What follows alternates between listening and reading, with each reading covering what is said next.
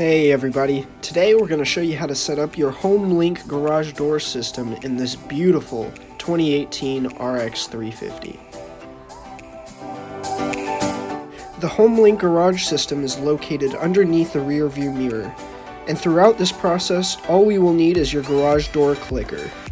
For this demonstration, we will pair the garage door clicker to the first option on the HomeLink system, indicated with one dot. Next, to ensure that there are no previous garage doors paired, we will clear out the HomeLink system by holding the 1 and 3 buttons simultaneously.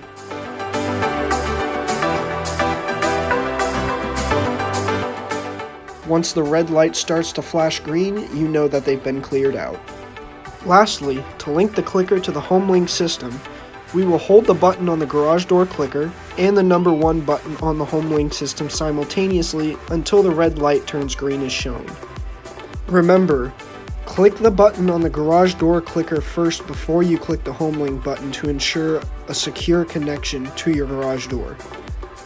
Alrighty guys, thanks for watching. I hope I could help some of you out there. Stay tuned for next time.